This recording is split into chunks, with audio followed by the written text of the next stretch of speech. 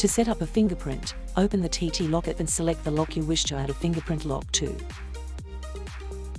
Select Add Fingerprint in the middle of the screen, or by pressing the three dots in the top right-hand corner of the screen.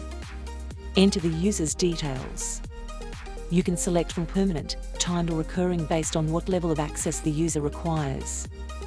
Press Next and then Start. You will then be prompted by the lock to place your finger on the lock.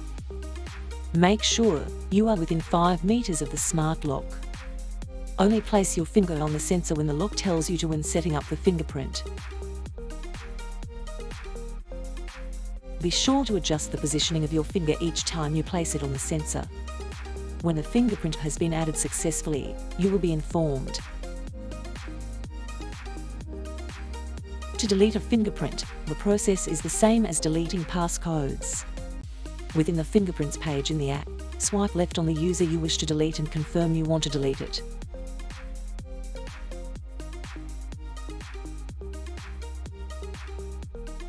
Thank you for watching. For more tutorials and resources for our range of smart locks, visit ttlock.com.au.